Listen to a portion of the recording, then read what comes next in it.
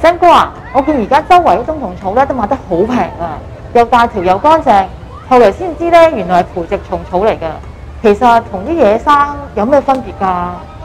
呢位朋友，首先冬蟲草嘅正名咧就係冬蟲夏草，有蟲身有草尾。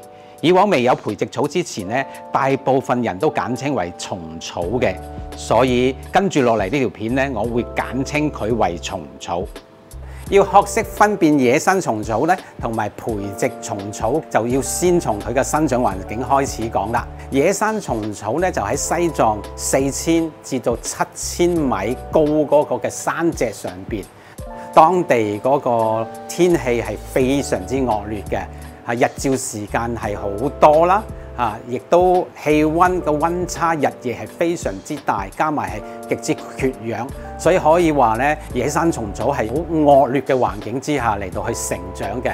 反之咧，培植草咧就係一個室內嘅環境，即係喺培植場入邊，以一個可控嘅環境啦，無論係温度啦、濕度啦，同埋嗰個光照度啦，都係適合呢啲蟲草嚟到去生長。務求咧就係將個產量嚟到提升，同埋穩定嘅出產。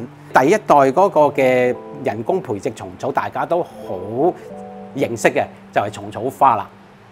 如果大家開始明白嗰個環境因素之後咧，咁我就打個譬如，就好似我哋食深海嘅野生龍躉咁，食一條少一條。至於養嘅龍躉咧，你想要幾多都可以養幾多㗎。翻嚟蟲草啦，嗱喺我台面呢一堆嘅野生蟲草咧，可能係藏民要走幾個山頭先至採挖到嘅，而呢邊嘅呢啲培植草咧，唔使好多地方，喺個培植場度已經可以出產㗎啦。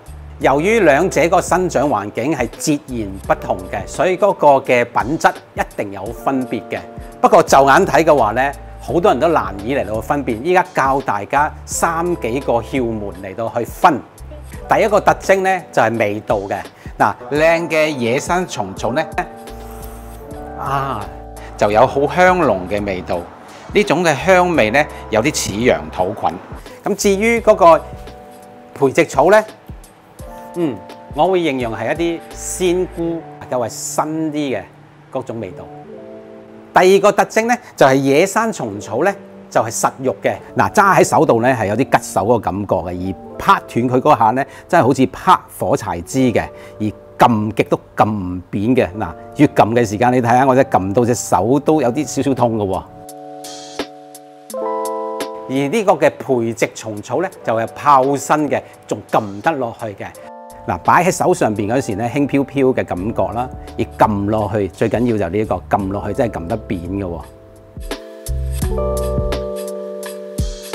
我做咗個實驗，就係相同 size 嘅2隻貨咧，我稱10克出嚟，野生蟲草咧就係24條，而呢個嘅培植蟲草咧係有34條嘅。呢個差異表明咗就話佢入邊係較為輕稱啲，係較為泡身少少嘅。點解有呢種現象呢？係因為培植蟲草用咗凍乾脫水嘅方法嚟到去保住 hold 住佢個肥嘟嘟嗰個嘅形態嚇，好似我哋食凍乾咗嘅榴蓮啊或者士多啤梨好泡身嘅。如果一開始呢條蟲草係攞去日光之下嚟到曬乾嘅話咧，佢係縮細嘅。第3個嘅特徵咧就係佢個外觀啦。野生蟲草一般咧，因為佢喺野地之下去生長嘅時間咧，佢係啲色係較為天然，而尾巴有長有短，有粗有幼。而培植蟲草嘅話咧，佢一般你細心睇嘅時候咧，佢個尾巴都係較為纖幼嘅。至於顏色方面嘅話咧，培植蟲草咧都係較為淺色少少。呢位朋友，如果你唔想用萬幾銀買到3000幾蚊嘅培植蟲草咧，我最後教你多一個板斧，係咩咧？就係產地啦。直至到依家咧喺西藏咧都係唔容許生產呢個培植蟲草嘅。咁而基於香港海關嘅商品說明條例，好似我咁樣賣蟲草咧，我哋係需要註明蟲草個產地嘅。換言之，個培植蟲草係唔可以嚟到去註明係西藏。咁可以係咩地方？就係西藏以外嘅地方，或者咁籠統話係中國嘅。